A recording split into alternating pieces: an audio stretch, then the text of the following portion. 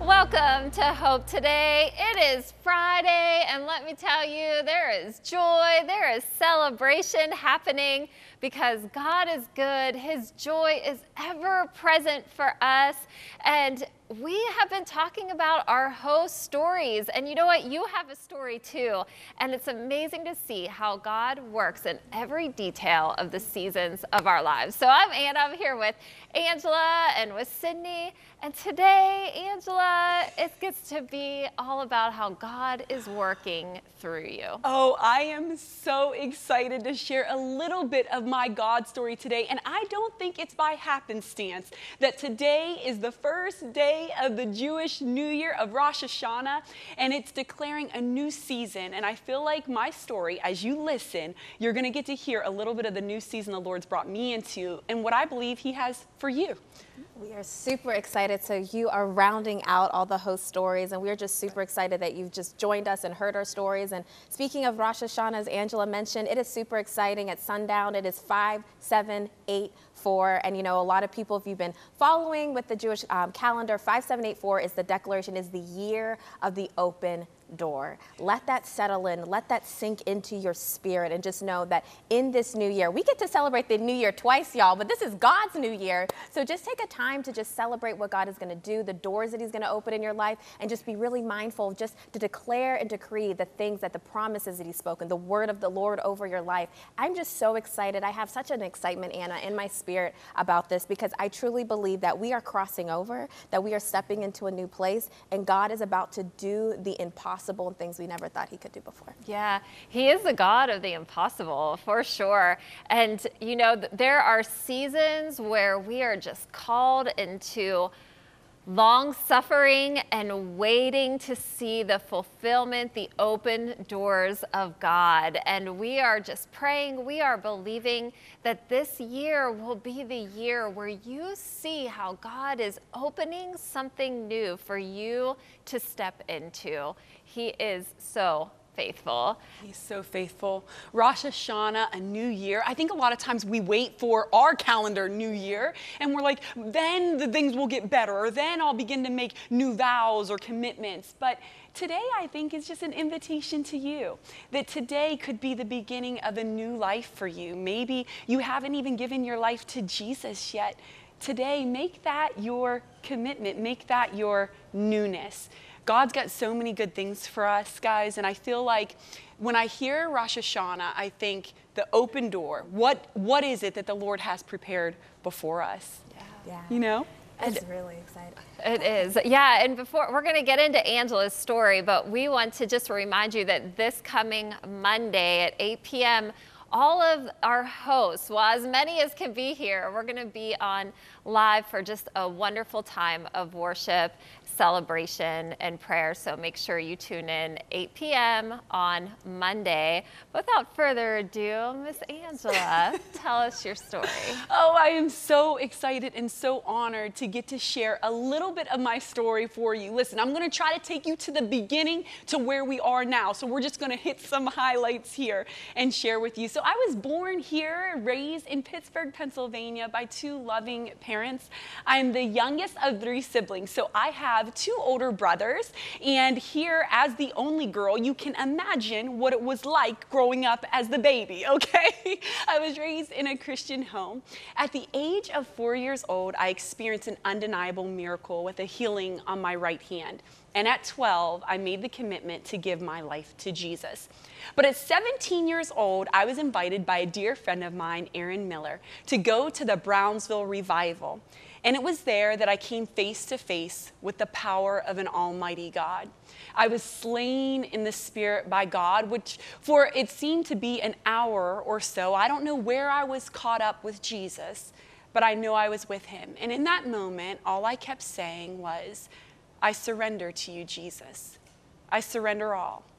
I give you everything. And that moment of surrender became a theme in my life, and quite honestly, is something that I will always live by. Surrender, I believe, is the key that unlocks everything. It is the key that unlocks a new level of intimacy with Jesus. And so at 17 years old, I became not just a Christian. Jesus wasn't just a part of my life, but he became life itself. And as I began to process, I was feeling led to missions. And I was processing, God, what do you want me to do? I felt like I would go, honestly, and do medical missions on the foreign field somewhere. And so I said, God, where do you want me to go to pursue this? As I prayed and sought the Lord, he gave me an open vision. It was the first time I had ever had an open vision. And he showed me Boston College's campus. And after this vision, he declared to me, you're called to Boston College to be a missionary there. And so I followed his voice and I went to Boston College. I was on the pre-med track with a biology major. And my sophomore year came, and during that sophomore year, I felt another level and layer of surrender. I felt I was to lay down this pre-med track, this biology major, and pursue him and pursue theology and communications. So I double majored in theology and communications and graduated from there with both bachelor's degrees. But my junior year in college came a very life-defining moment. As a junior at Boston College, I knew I was called to be a missionary there. And part of that vision was for me to be able to pray daily for the campus. And I was connected with a beautiful Christian fellowship there. So every day we would gather and pray together. But I felt very alone. I felt like nobody understood what I was carrying or what I saw for this campus or this city. And so I felt by myself. Then the pastor left, who was assigned there, and again, another level of loneliness. So here I am, my junior year, in my dorm room, and I'm just crying out to the Lord, and I'm like, God, I know you're here with me, but I need you with skin on. You know, I need you with skin. I need a mentor with me. And I heard his voice, and he said, am I not enough?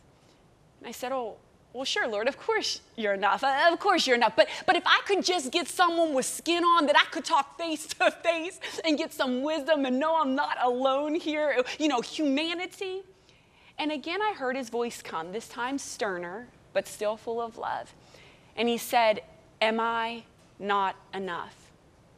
And with tears running down my face and weeping in my spirit, I said, Father, of course, you are more than enough. If you are not enough, if the creator of the heavens and of the earth, if the one who knows the innermost workings of my being is not enough, no one ever will be.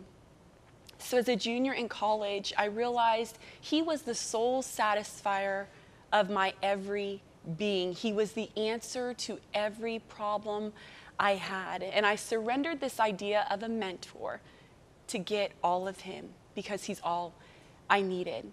Once I graduated from Boston College, I went to Florida for that summer to internship, actually, with WHBR down in Brownsville.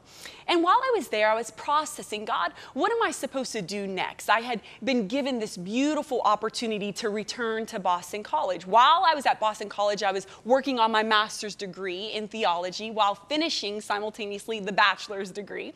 And so I'd offered this opportunity to be a peer minister. And what this peer minister position meant, they would pay for the rest of my education, just 3 classes, that's all, just had to finish 3. Had 3 classes to finish. They would give me a place to live on campus. They would pay for my food and give me a stipend to be a minister to those students who were on campus. As I was processing this in Florida, I kept feeling like this gnawing in me, like something wasn't settled.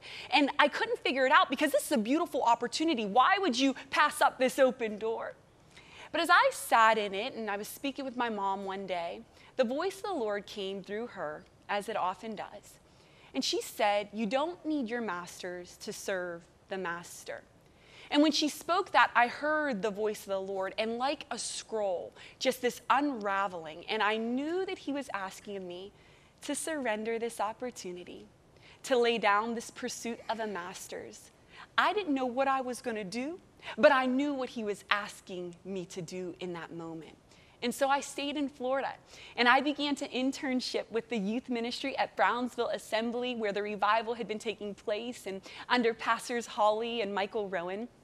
And while I was there, Pastor Holly had her first major speaking engagement, and she invited me to come alongside of her to be her assistant to it. So I went. The keynote speaker on that Friday night was Pastor Darlene Bishop. And when she got done ministering, she had an offering like we often have in our church services. And in this moment, it was the first time I have ever heard the Lord speak to me a specific amount. Now, I give in every offering, but this was a very specific amount, and he spoke to give $115, okay?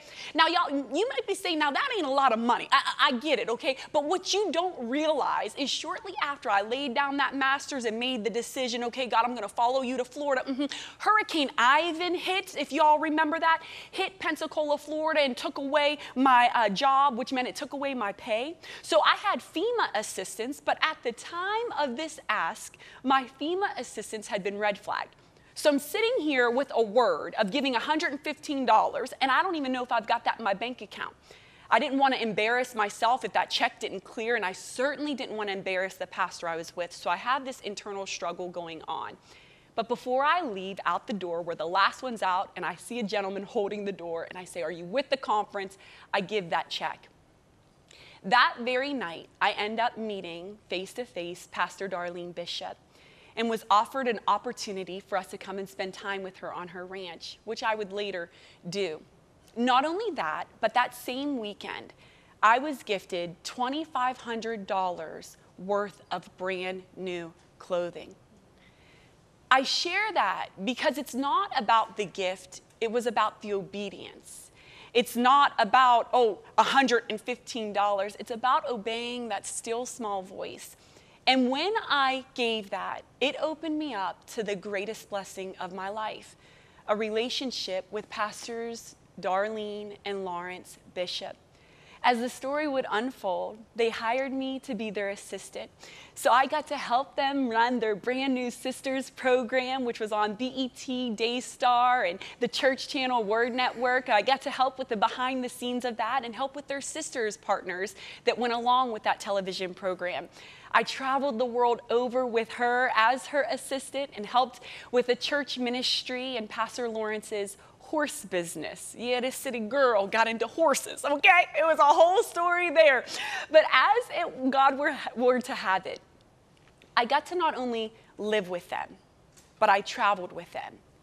And every part of who they are, every part of what God had done in them was imparted into me.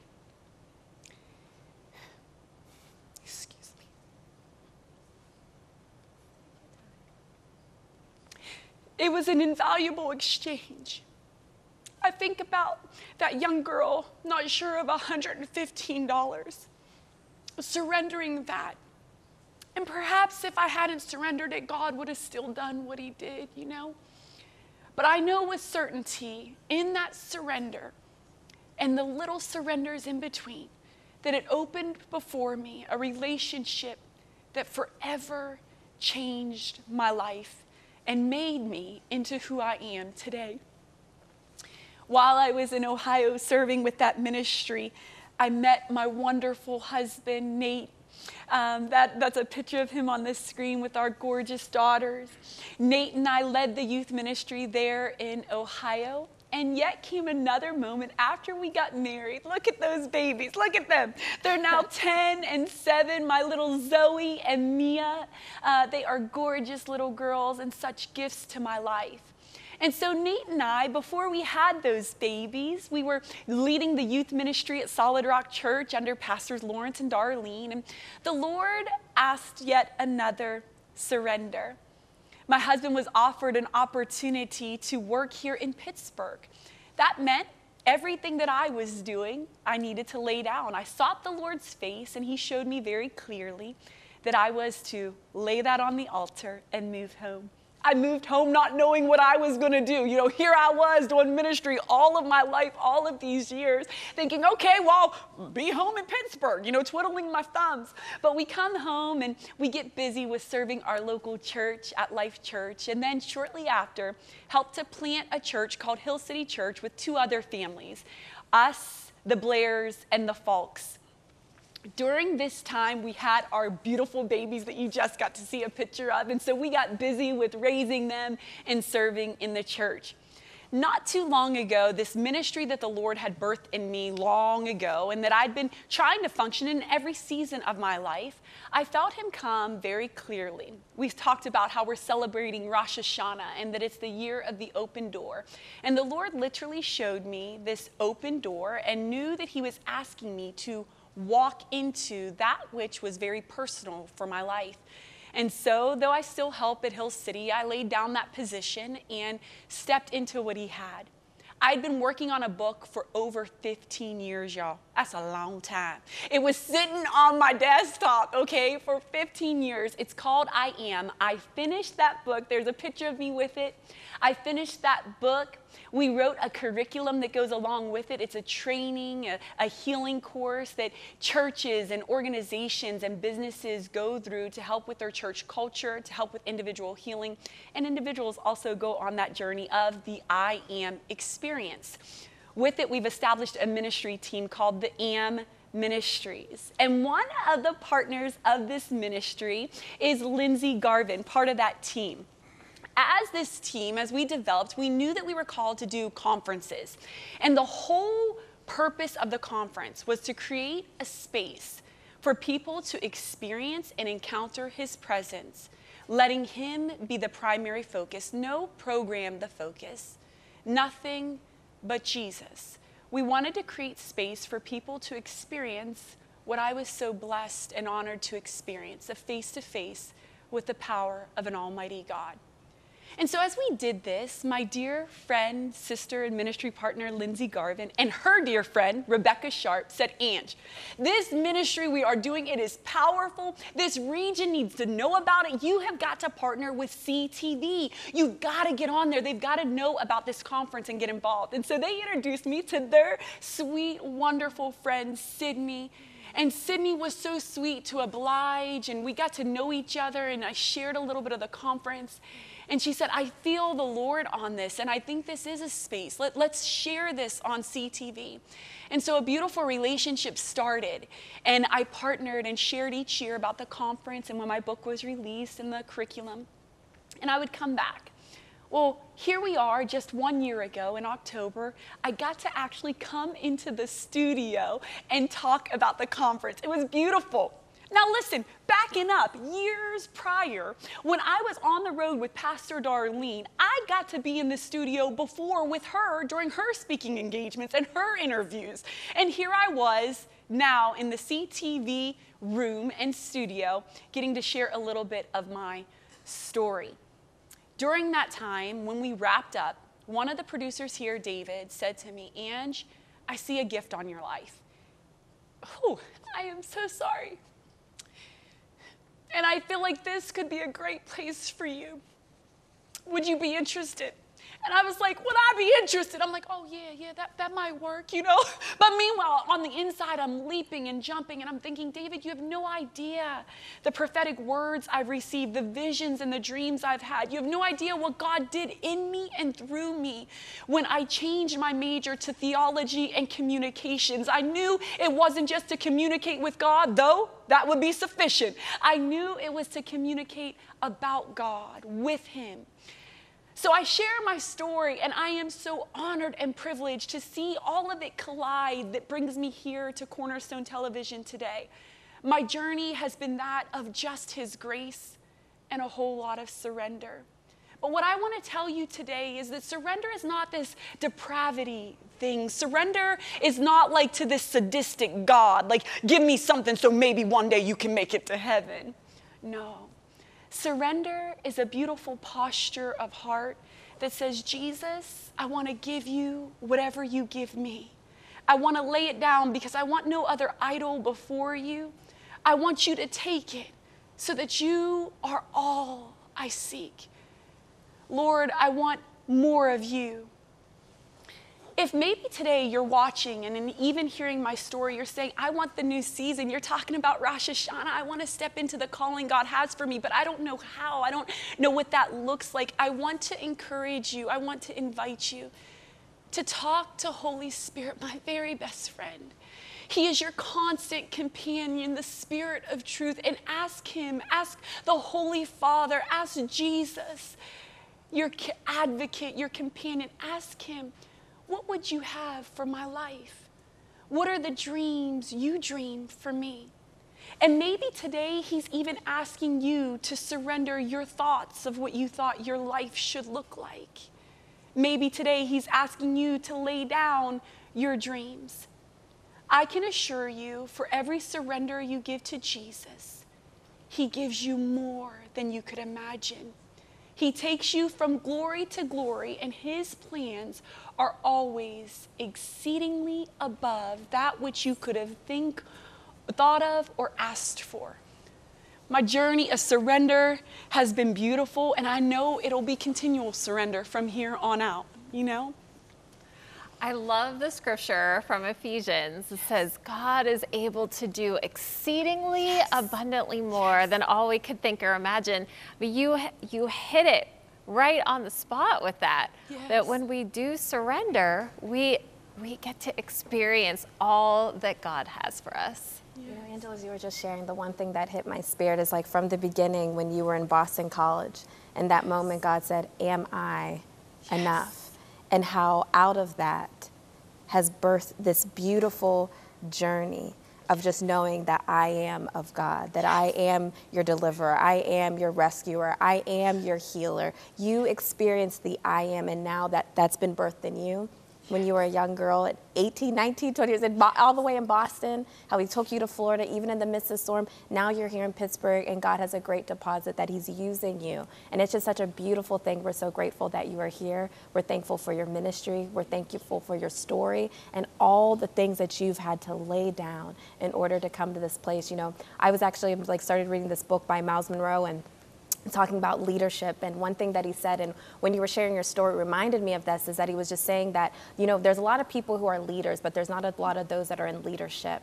And he said everybody has a spot, everybody has a place that God has specifically for them. We don't have to compete, we just have to know our identity in Christ, know who we are, and he opens up those doors. You don't have to force them open. You know, you heard Angela's story and many of our other stories. God didn't force the door open, it came open. We didn't have to bang on the doors. He made it happen. But one thing you were talking about, that surrendering, it's like that cup. We all have to take this cup. You can't get to these positions without laying your life down. Yes. Think about Jesus. Yes.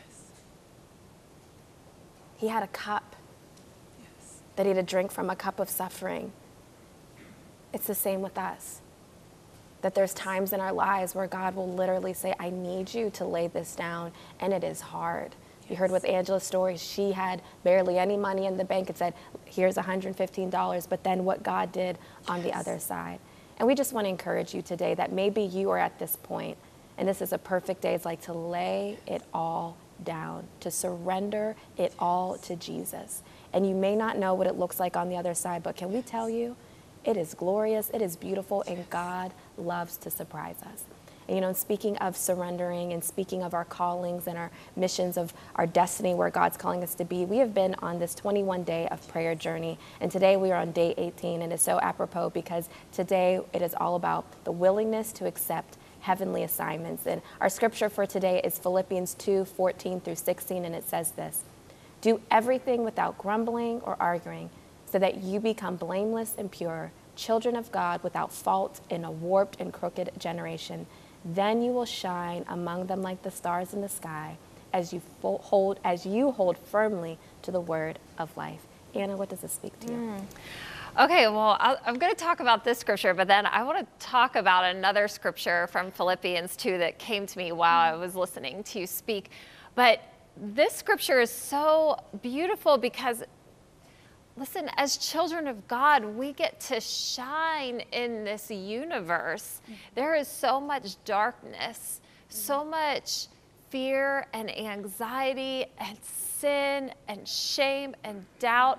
And as children of God who have experienced the love of Christ, who has experienced the healing of Christ, that when we face hard things where we are tempted to grumble, to argue, to complain, that God tells us to look up child, child of God. Look back up to him because he is the God over the storm, and we can trust him, and we can still just move forward and step out and shine like the stars in the universe. And that scripture definitely is ministering to me this week. And the other scripture from Philippians, and I don't have it in front of me, so maybe you can help me with this, but Paul wrote Philippians, and he's such a good example of somebody who was taken hold of by God. So he was persecuting Christians, and then Jesus met him in a supernatural way as he was walking along the road, and he had to lay everything down and step into what Jesus had taken hold of him for, that also came with immense suffering and beatings and hardship and trials. And Paul says in Philippians, and again, help me remember this verse, but he says that he will take hold of everything that Christ has taken hold of him for. And that message is that Christ has taken hold of you for something. You have purpose because Christ created you with purpose. And so this is the story that you have been hearing today, is to surrender everything that you are trying to control and hold on to, and grab hold of what Jesus has taken hold of you, because that is where we will see exceedingly abundantly more than all we can imagine. It's true. You know, surrender isn't an act to try to obtain what Christ already obtained for you. Surrender is a response to his great love for you. It is a, Jesus, I want nothing but you. You are the one thing that is needed. And so whatever's in my hands, it's yours for the taking. God has an amazing journey for all of us. And if we're just willing to surrender to him, he'll truly take you from glory to glory. This is the word of the day. Just surrender. Surrender all to our precious Savior. And we're telling you, there's nothing like it. And we just want to remind you, be sure to set your reminders, set a reminder on your TV, on your phone, to tune in on Monday at 8 p.m. We're going to have a very special time of worship. We're going to pray. We're going to have a live studio audience here. So we definitely want you to be part of it, to have an experience where we are just literally going to seek the King of Kings, the Lord of Lords, and come together and pray. Well, we are so glad that you joined us today. And we just pray, and we know that your story is still being written, and know that there's a new chapter. You're stepping into something new. And we declare and decree on the Rosh Hashanah 5784, this is the year of the open door. Get ready for what God is about to do in you and through you and for you. We love you. Have a wonderful weekend.